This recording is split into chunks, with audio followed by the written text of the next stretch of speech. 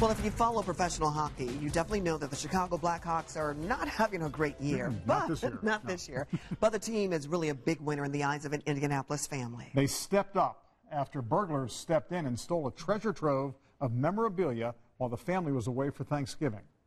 18-year-old Jack McGee has cerebral palsy, but that didn't stop him and his dad from collecting thousands of dollars in sports memorabilia. The teenager's bedroom was full of autographed jerseys, baseballs, and pucks. It takes a special kind of person to break into his room. So Mike turned to social media for help, listing all of the items taken from his son's room, including a football autographed by Mike Ditka, autographed Blackhawks and Cubs jerseys. And that's where a fellow sports fan picked up. She went straight to the Blackhawks for help. I knew that that organization would do what they could to help them out. They've done it for me. The Hawks replaced some of those lost items. All the other stuff they took is replaceable. And you know what?